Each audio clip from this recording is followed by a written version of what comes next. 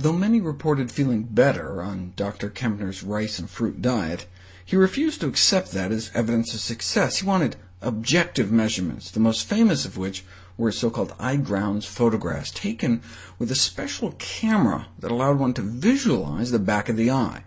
And in doing so, he proved that not only could diet arrest the bleeding, oozing, and swelling you can see in the back of the eye of people with severe kidney, hypertensive, or heart disease, but actually reverse it. Something never even thought possible. Here's the before, here's the after. Reversal to such a degree that even patients who could no longer distinguish any objects have been able to read fine print. A reversal of blindness with diet. The results were so dramatic that the head of the Department of Ophthalmology at Duke, where Kempner worked, was questioned as to whether they were somehow faked. He assured them that they were not. In fact, he wrote in one person's chart, this patient's eye grounds are improved to an unbelievable degree. Not only had he never seen anything like it, he doesn't even remember ever seeing a patient with such advanced disease even being alive 15 months later. The magnitude of the improvements Kempner got were surprising. Reversal of end-stage heart and kidney failure simply beyond belief.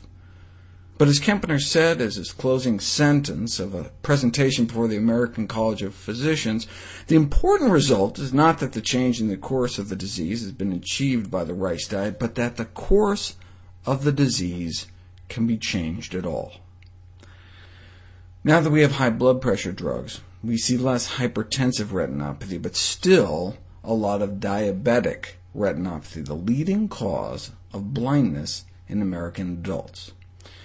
Even with intensive diabetes treatment, at least 3 insulin injections a day with the best modern technology has to offer, like these implantable insulin pumps, the best we can offer is usually just a slowing of the progression of the disease. So we can, in the 21st century, slow down your blindness. But a half a century ago, Kempner proved you could reverse it. Kempner started out using his plant-based ultra-low sodium, fat, cholesterol, protein, rice diet to reverse kidney and heart failure, but assumed it would make diabetes worse. He expected a 90% carbohydrate diet would increase insulin requirements. However, the opposite proved to be true. He just took the next 100 patients with diabetes that walked through his door that went on the rice diet for at least 3 months, and their fasting blood sugars dropped, despite a drop in the amount of insulin they were taking. But this is what blew people away.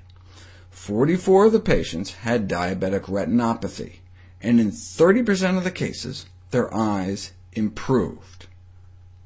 From like this to this.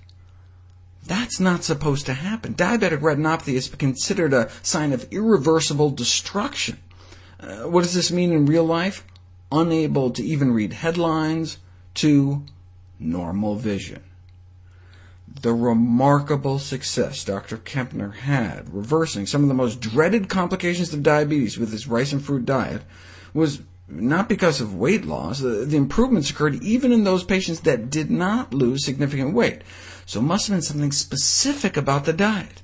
Maybe it was his total elimination of animal protein, total elimination of animal fat, total elimination of cholesterol, or radical reduction in sodium, fat, and protein in general.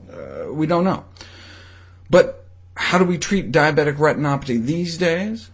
With steroids and other drugs injected straight into your eyeballs. And if that doesn't work, there's pan-retinal laser photocoagulation, in which laser burns are etched over nearly your entire retina.